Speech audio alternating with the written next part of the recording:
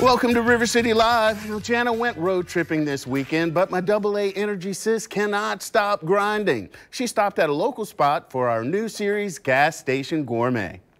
On River City Live, you guys know that we like fashion, we like fun, most of all, we like food, and this is a Florida icon when it comes to cuisine that I bet you didn't even know about. So I am here at Buckee's with my boy Randy, and he is going to walk us through some of his favorites and also the secret behind the fresh finds that we get here at Buckee's. Randy, thanks for letting me hang out today. Let's have a delicious day here, right? That's what you said. You said, hey, just make sure it's a delicious, fun, glamour. So let's jump into the food. So I set you up a charcuterie board.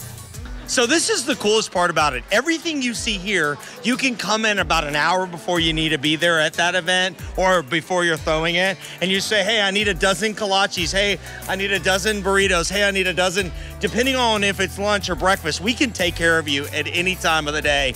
Even in the middle of the night, we can probably get you covered.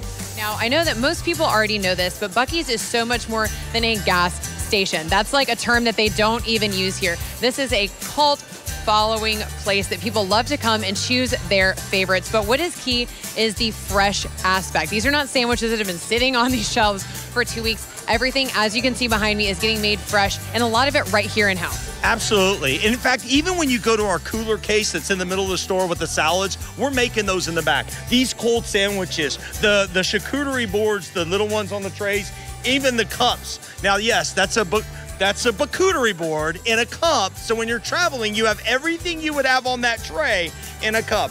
All of this is made fresh. Even you're talking puddings, we make them in the back.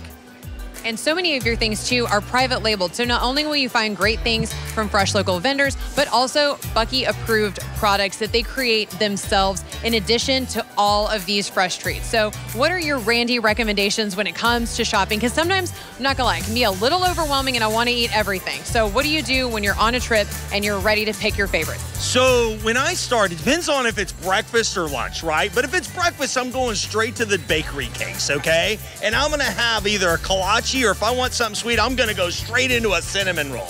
Now, we're gonna start with kolaches. So we're gonna just slide on over. I just happen to have a knife, okay?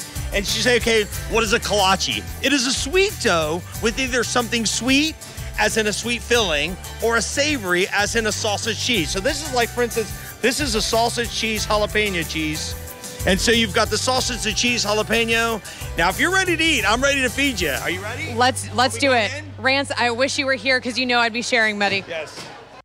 Randy ran me through his favorite morning munchies, and as he mentioned, we're kicking it off with kolaches, an easy grab-and-go choice for our sweet or savory breakfast seekers.